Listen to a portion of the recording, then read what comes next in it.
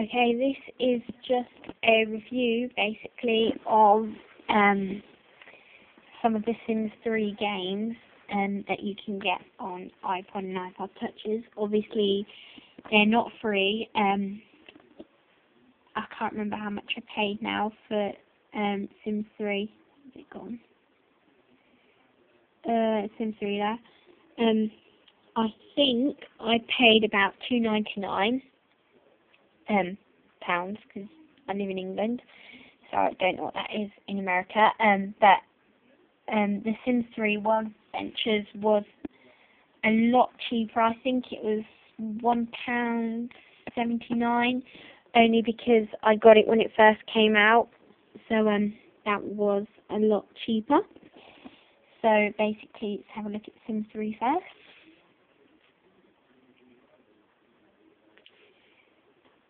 Turned off all the push notifications and updates because of the issue with the new iOS update of it running out battery when it's on Wi-Fi overnight. So I just do that because apparently it's supposed to help, but I'm just really waiting for a new iOS to come out. I did have a save game, but then I restored my iPod. Forgot to save it. Just pick any. So these are the traits, like the game on the computer, if you have that you can pick. So the shy, conversationalist, good sense of humour, no sense of humour, easily impressed, easily bored, vain, mean-spirited, friendly, couch potato. Just picked a random 5 there. And we'll just name anything right now.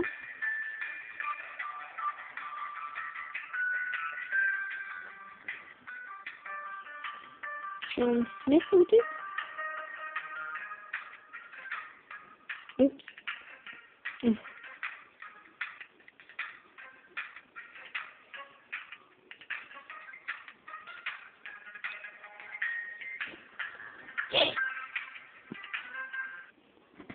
So, as you can see, it is quite speedy to load. Turn this down a little bit, because obviously the sound on my phone isn't that good. So we don't want to play the tutorial. Basically, it's very similar to the computer in a way that the TV here, you can click on it and you get watch TV, turn on, etc. So we'll press watch. So there he is, watching his TV. Alright. So basically all the controls are similar to the computer. You just tap and it does basically what you want. Kitchen, bathroom, bedroom. Interestingly, you can't have children on here, and relationships aren't that good either. So, this is the door open. If you go to the end of your path and click here, you get a message like this saying, do you want to go to town? Click yes. Then it has to load the town, but Sims 3 is supposed to be open where it doesn't load when you go to town, so obviously there's that main difference there. Here's all the places. This is a shop, so you click shop, and again, like Sims 3, it doesn't actually go in the shop like it used to in Sims 2.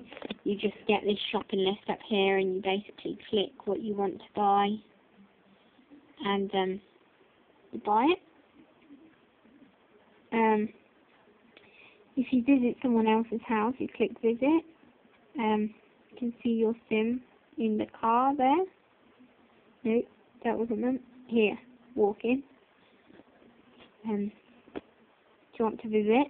And then again, it loads, whereas obviously in Sims 3 the whole point of it was that it didn't load and that you just went straight into the house. not really much. You can interact with stuff as usual.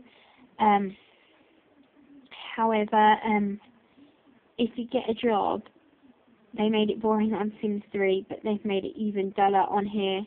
You just go there literally and that's it. There's not really much interest in things to buy either. Doing stuff takes ages. Let's just get a job. I don't know how long when the job will be. 30.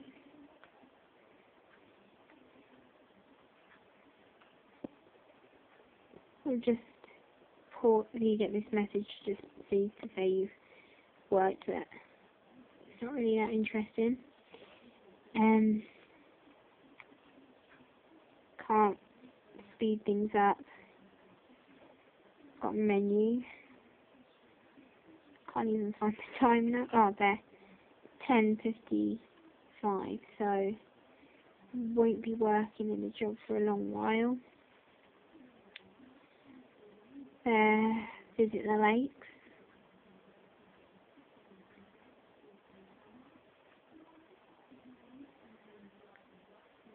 Loading again, see? Shouldn't really be doing that. But then, obviously, you can't have high expectations for this as much as the game, although I did not really enjoy the game on the computer and actually preferred The Sims 2 a lot, as I really don't enjoy just buying things from a restaurant from outside and not really going into the shop to buy it yourself, which I really don't like. And obviously there's less like interactions with people, I feel, because there's only certain places you can meet people, as you can't go in a restaurant or a nightclub to meet the person. So that was a big letdown for me. I don't really think there's much else to show you on here. Down here is a wish list. The current wish list is to insult a sim. Yeah, this camera's awful. It just makes you a little happier if you do insult a sim, but it's not really much of a point to this game. I've played it a couple of times. There isn't a point to it because you can't really decorate your house because there's not many items, and just loading other issues just make it annoying to do. And then yeah, definitely the fact that you just basically the whole idea of the game is you get a job, and it's hard to get promoted. To be honest, there aren't really many hobbies to do, well, hobbies or skills to get you promoted anyway. So basically, you just get a job, go to it every day, earn money that you really can't spend on anything anyway. So that's that. Sims 3 World of Adventures. I thought that this would possibly solve some of those issues, but for me, I still felt the same. Again, we're going to have to make a different person because the games... Oh no, wait, we've got some random person, but the games don't like sync with each other like on the PC. When you've got someone, you have them in all the games if you want them. So this is my little explorer man. Obviously, I'm in China now. Basically, this is my room. Not much in there. Sleep, kitchen, etc.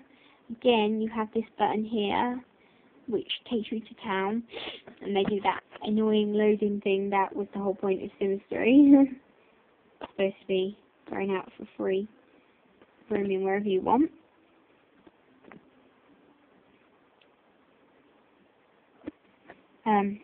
Dark now, so it might be a little hard to see on the camera. So that's base camp. There's a language school, learn language. Basically, I have this on my computer as well. Basically, you can't learn a language on the Sims 3 thing, but on here you play a mini game to learn the language, which is quite fun, and you've got to try and get the letters through, the holes, like when they bounce.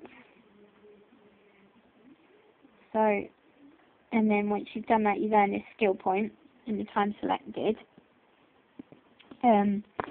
Obviously you don't have that in Sims 3, you actually kind of learn the skill, like you have to get body in Kung Fu. I can't remember what it's called on there, something like Kung Fu or something. So basically, when you do stuff, you don't go into the school, you don't actually learn the things properly, you just play a mini game, and you can't go into the place to actually kickbox or something. Basically, as well, I found that there's a lot of people's houses here and not much else, to be honest with you. So there's obviously that language school. I think there might be like one other learning thing on here somewhere. But basically a lot of this is houses, like here. So a lot of it you meet someone, but it's not really meeting anyone because you really can't interact that well with them and can't have kids. So overall, it's a little disappointing. Well, I'm very disappointed in it. I think I played it like twice and that was it. Well, both of them really. I definitely thought there would be improvement in this, but I don't really see one. The same, yeah, you don't get the same interactions and that you do with Sims 3.